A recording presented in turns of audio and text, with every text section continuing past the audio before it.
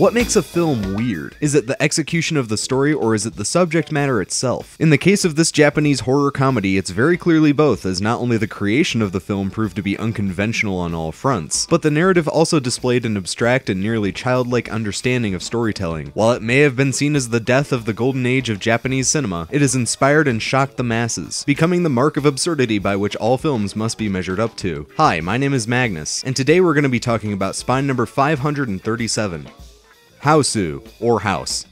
Nobuhiko Obayashi is certainly a strange one when it comes to filmmaking. His story can be seen as one of success, even though nearly all of the crew that worked on House and his artistic peers thought of him as a childish and showy amateur that would bring the Japanese film scene to a screeching halt. While studio budgets for film in the 1960s were declining, commercial budgets were skyrocketing as Japan entered its economic boom. Riding on the coattails of this trend was a young experimental filmmaker by the name of Nobuhiko Obayashi. His commercials were noted as visual eye candy that were perfectly suited for capturing the imaginations of would-be buyers. During this time, he also directed an extended short film called Emotion that would appear in show halls in 1966. Its use of rapidly shifting imagery, a multilingual narrative, and silent film-inspired aesthetics caught the eyes of even more television executives. His commercials through the 70s became very prominent in Japanese culture and featured big-name actors such as Kirk Douglas and Charles Bronson. Then in 1975, Steven Spielberg released his thriller masterpiece Jaws, and sales for the film went through the roof. It had a huge impact in every market that it was played in, and legendary Japanese production company Toho wanted a film like Jaws so they could compete in their ever-shrinking field. Of all people, they contacted Nobuhiko Obayashi to develop a script for them that would be both intellectually intriguing while capitalizing on raw thrills. So he decided to create a film that would draw horror out of the unexplainable, a child's mind. To this end, he drew inspiration from his daughter Chigumi. She told him about her wild dreams, including mirrors that would attack people and watermelons emerging from wells as human heads. Obayashi loved these ideas because they could only be properly represented on film. He told his screenwriting buddy Chiho Katsura about these ideas, and it reminded him of children's tales by Walter de la Mare, wherein a house would eat its inhabitants. Obayashi also made sure to add in a storyline that connected to the bombings of Hiroshima and Nagasaki. He was a Hiroshima native, and all of his childhood friends were killed in the blasts, and he felt like the idea of being torn apart by unforeseeable circumstances fit the themes of the story quite well. So Katsura wrote the script and Obayashi presented it to Toho, and it was almost immediately greenlit. The problem was that no director working at Toho wanted to work with such a ridiculous concept. Obayashi offered to direct the film himself, but he was not allowed due to his contractor status. However, he was allowed to advertise the fact that the project had been greenlit. And advertise he did, as the script for House quickly turned into a manga, novelization, and radio play. To top it all off, the score that was made for the film was completed over a year before production on House would start. This lapse in development also allowed Obayashi to find all of his actors for the film by vocally auditioning them during the radio plays. All of these marketing pushes became pop culture phenomenons that Toho simply couldn't avoid, and after coming to the realization that they needed a hit to stay afloat, they caved in and allowed Obayashi to direct House, and subsequently create one of the most cheerful and energetic horror films ever devised.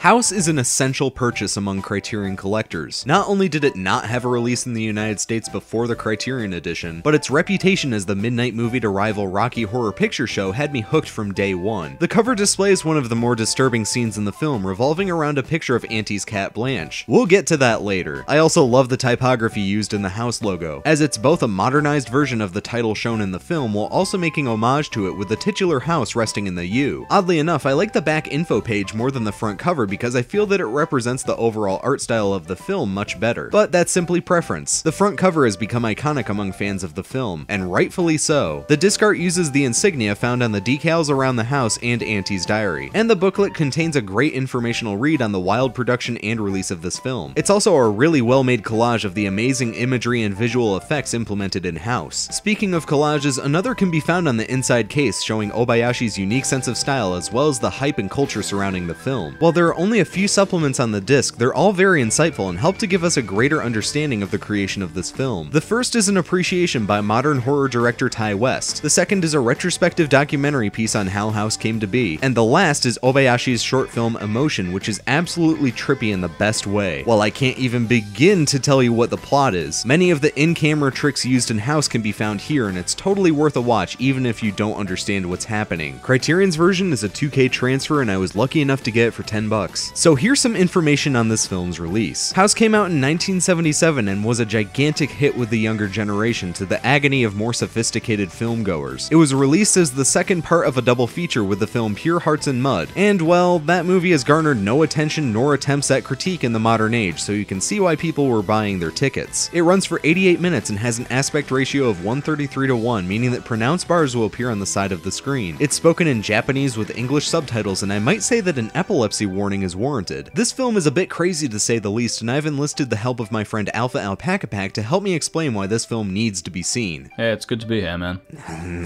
Hi. Okay, alrighty then. It's good to have you here, dude. Thanks for joining me. Why don't you tell the good people what this film is about? Well, House begins with our main character, Gorgeous, breaking away from her dad after he brings home her new fiancé from his overseas job as a composer. Still distraught over the death of her mother, she contacts her aunt and asks to visit her house in the country with her friends, instead of joining her father and his fiancé on vacation. It gets weird pretty quick. Needless to say, if you haven't seen the film, go watch it first. It is truly a one-of-a-kind experience. And what makes it so one-of-a-kind is actually pretty hard to pinpoint, since there are so many unique flavors to this film. So let's start by looking at the film as a whole before delving into its complexities. Welcome to the house.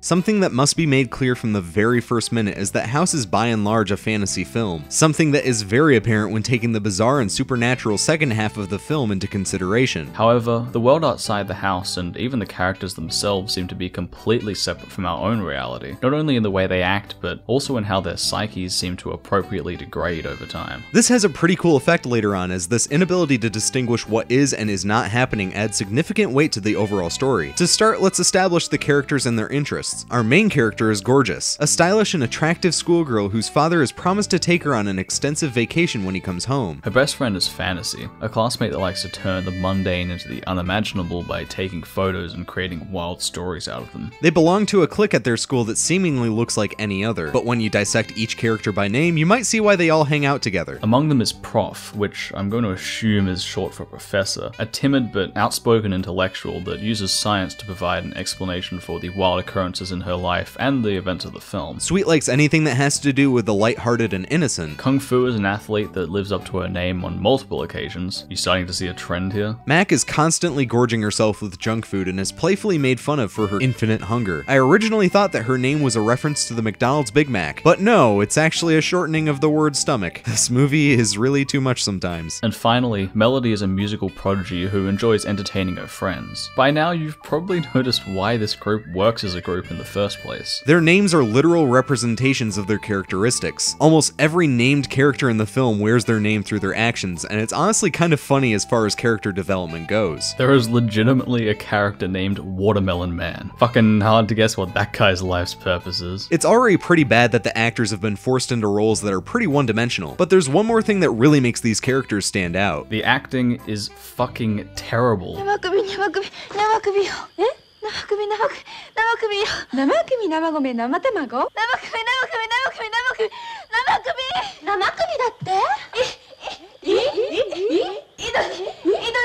Even most people that find it difficult to judge a foreign actor's performance generally agree that they barely even qualify as amateur actors. There's a reason for this. Obayashi was trying to find people that physically fit the role and almost entirely disregard their acting abilities. 6 out of the 7 main characters had no acting experience prior to shooting. However, they certainly had the photogenic qualities that Obayashi was looking for, as most of them were models. All of the girls that you see in the film today were unwittingly vocally auditioned during the airing of the House radio play, and were later asked by the director-to-be to join in on the creation of the film. Kimiko, Ikegami, and Yoko Minamida were the only 2 actors in the entire film that had any acting experience whatsoever. The rest were either production members or personal friends of Obayashi. A notable guest starring role was given to Kiyohiko Ozaki, a country singer that shared Obayashi's hobby of horseback riding. Just for those who are wondering, he played Mr. Togo, Fantasy's way inappropriately older boyfriend. In essence, the cast were either new blood or someone that Obayashi already knew, and in the end, that's it's sort of admirable. Why have one great guest performance that blows the rest out of the water when you could fashion a unique style out of their subpar acting? This line of thought will apply to a lot of the criticisms of House that we'll be discussing later. It adds loads to the world of House, which is easily a character in and of itself. Not only do we have a house possessed by a virgin-eating demon, but the cartoonish and lively town that the characters embark from is filled to the brim with idiosyncratic enigmas that reflect the temperaments of our main characters. To name just a few, there are shoemakers that seem to be aware of the soundtrack playing in the background, The band that composed the songs for the film, gunslingers from the Old West, the stars of what appears to be a romance film with Obayashi himself playing the lead actor, and so many others it's simply comical. These random side characters contribute to the subconscious charm of House, the unexplainable. It's especially interesting to note that all of these characters meet and pass at a train station, almost as if they're going from set to set, but that's simply conjecture. We've already had quite a few meta-film references in just the first couple of minutes, and almost no attention is devoted to them. What's so special about this minimal attention given to the outside world is that it reinforces the supernatural and fantasy elements found in the house, while distracting the audience from the horror still to come. It's a funny movie, which is why it's so disturbing to see the lighthearted breaks from reality that become increasingly important to the plot. Fantasy hallucinates that Mr. Togo has come to save them after some of the girls go missing in a sequence that has him pick her up in a grassy field donning full prince attire. Giant letters spelling the end even flash on screen before she's pulled back into reality. While this is the most drastic and overt case of these occurrences, they're frequent throughout the entire stay in the house. There's also quite a bit of ambiguity regarding who the girls are actually interacting with, as we later discover that Auntie, among others, is more or less a ghost. The questioning of reality goes yet another step further, as some of the characters almost deny and in fact enjoy their deaths. Melody's demise via piano is a prime example of this. At first she's calmly aware that her fingers have been bitten off, only to scream in terror as her body is dragged into the piano. After a while she finds it amusing that her torso is floating in midair and lets out wild laughs as she continues to be swallowed whole.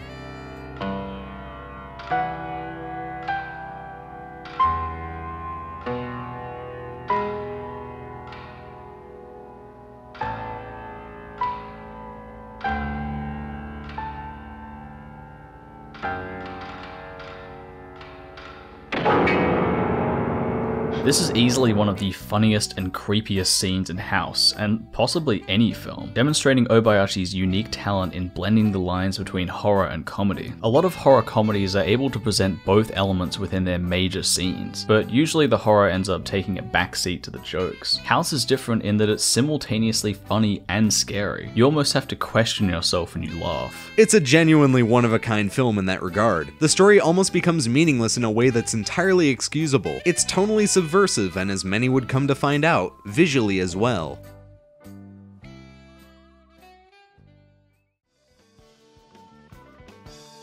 It was quickly determined that House was visually overwhelming by both its fans and critics. For this reason, fans were in love with it, while critics loathed its sensory overload. Obayashi was already familiar with in-camera effects, as he had displayed his love and appreciation for them in his short film Emotion. However, 11 years had passed since the production of that film at House. Editing techniques and effect technologies had subsequently been improved upon drastically. With this in mind, the film was geared to be as visually distinct as possible, by completely breaking the convention of traditional storytelling through its visuals. An editor was instrumental in developing the pace of a film during the golden age of Japanese cinema. While most directors hired another staff member as a dedicated editor, modern auteurs like Akira Kurosawa were praised for personally turning his lengthy masterpieces The Hidden Fortress, The Bad Sleep Well, and notably Seven Samurai into adventures that would unfold at breakneck speeds. Even today, it's still rare for big studio directors to edit their own films, but Kurosawa made a name for himself by doing just that. While Obayashi himself was much more concerned with the technical creation of the film, he knew that the delivery of the story had to mirror the bizarre content that he would capture. After shooting it wrapped, Obayashi spent a considerable amount of time with editor Nobuhiko Ogawa in post-production, shaping the odd and often experimental structure invoked by the film's off-kilter sense of narrative progression.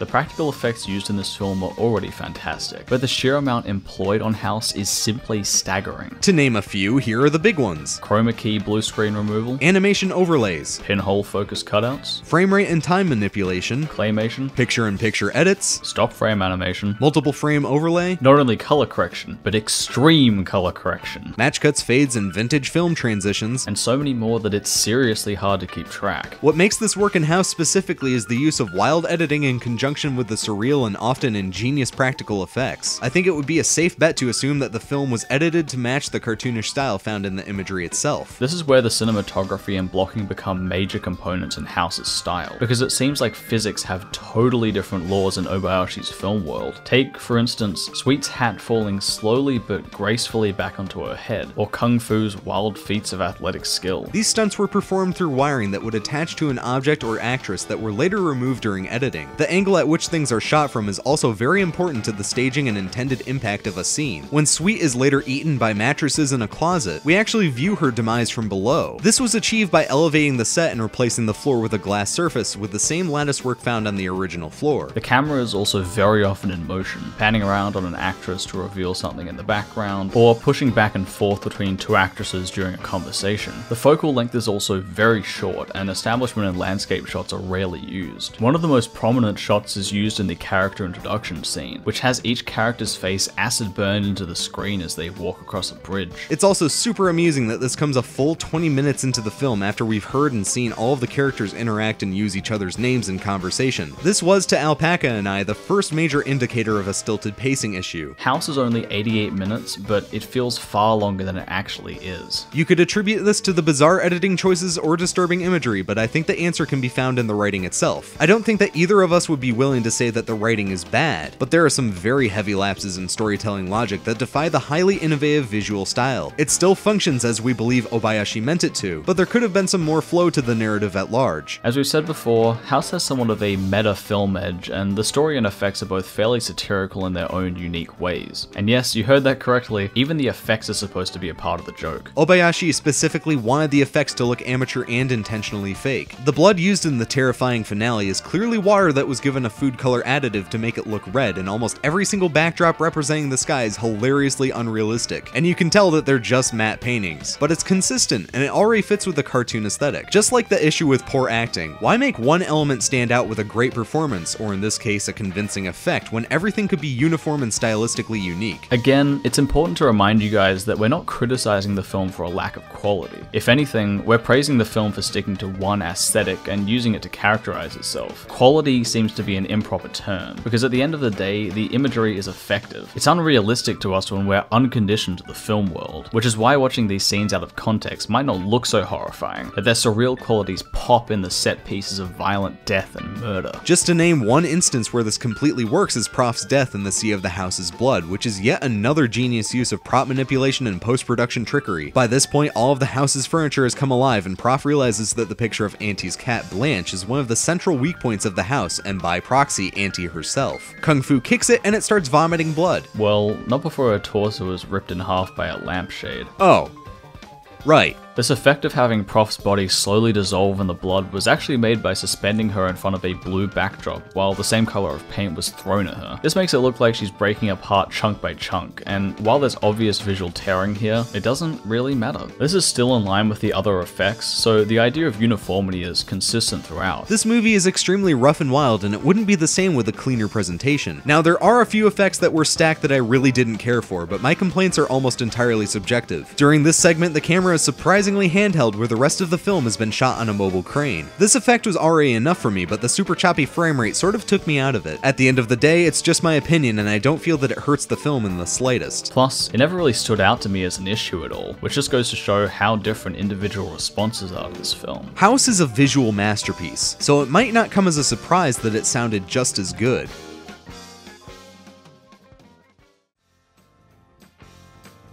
When House was first being advertised as a greenlit production of Toho, Obayashi contacted yet another friend to work on the film for him. Issei Kobayashi had worked on a ton of Obayashi's commercials as a composer, and due to the nature of the synchronous editing style, they were in frequent contact. He accepted the job as head composer and made the highly involved piano pieces. After finishing work on these pieces, he made a suggestion to Obayashi that younger people should work on the soundtrack as well, and suggested that his performing artist, Miki Yoshino, should contribute. Yoshino just so happened to be a member of a young but talented rock band by the the name of Godaigo. Now that Kobayashi had a much more limited role as a composer, Obayashi offered him a role as the infamous Watermelon Man. It was a stroke of casting genius, as Kobayashi's deep and haunting voice uttered the title in such a way that it has become instantly recognizable. Having the music done early also helped in more ways than just saving on production time. The score was used to create an atmosphere on set that fit the cheerful vibe that Obayashi had envisioned. He literally played games and sang with the actresses in between takes. He wanted filming to be fun and felt that it would reflect on the mood of the final product. His technical crew even had fun, but they all felt like the film was complete trash. Most of them were told that the film did have a serious element that involved the Second World War, but it didn't play out like most of them thought it would. The plot itself is heavily reliant on the Second World War as an explanation as to why the house is haunted, but most of the crew just didn't see it. That might be because of the effects-heavy delivery of this information, but still, the subtext of separation by unforeseeable events has always been a part of the story. To be fair, a lot of audiences were confused when this plot point was introduced, and I can kind of see why. On the train, Gorgeous tells of how her aunt was separated from her fiancé due to the wartime draft, and the presentation of this scene is seemingly impossible as the girls watch and comment on what was to be presumed as a flashback scene of the aunt and her fiancé. これがママよ。可愛いでしょ。いや、お皿にそっくりだ。これがおばちゃまとフィアンセ。わあ、かわいい。この人お婿さんに来ておじいちゃまの後継ぐ予定だったのよ。予定だったって言ったら結婚しなかったの？戦争のせいで。うわ、カステラ美味しそう。食べることないよ。 And going back to the music, a lot of people didn't get why rock music was being played right alongside scenes of graphic murder either. In retrospect, Kobayashi proved to be forward-thinking in his ideology that a new sound must be brought in by the younger generation, but a lot of people at the time saw the inclusion of rock music as trashy. The same can be said of the nude scenes. While it's not like they were anything new in Japanese cinema, the way that these scenes were incorporated into the narrative were lambasted as distasteful and exploitative. Some even accused Obayashi of being a pervert due to the age of the girls. But like many of the initial criticisms of the film, these unconventional measures were taken to experiment with film itself. It also seemed that Obayashi was willing to play with his audience as well. One of the girls mentions the film Pure Hearts in the Mud very abruptly in the middle of a major scene, making many confused as to why it was included. Pure and simple, it was a joke, and it was something that Obayashi hadn't seen many films at the time do. During a time of stagnation, House was able to breathe some new life into the film economy, not just financially, but philosophically. So with all of this being said, how do we even begin to classify this film?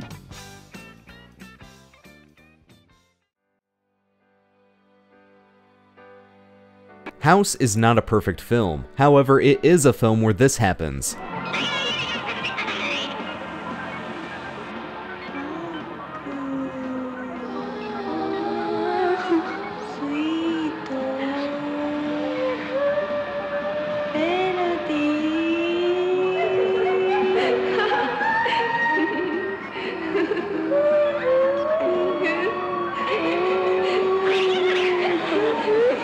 It's a powerhouse of creativity and originality, which is pretty strange when you consider that this film was born out of a need to produce a similar product to Jaws out of competition. The majority of what most would consider to be flaws actually plays to the strengths of the unique pop horror blend. The editing and effects are innovative in every sense of the word, and the haunting but hilarious vibe is yet to be properly matched by anything in recent memory. House isn't focused on being perfect, it's focused on being entertaining. There are technical glitches and plot inconsistencies aplenty, but the experience of watching the film in one full sitting cannot be summed up by mere words. We have a deep appreciation for what Obayashi was trying to do, and in the end, he lived up to his intentions. He used cinema to show the unexplainable. This is one of the best films of both cult cinema and the Criterion collection, and you need to see it if you haven't already, so go get it. Or I'll burn your face clean off.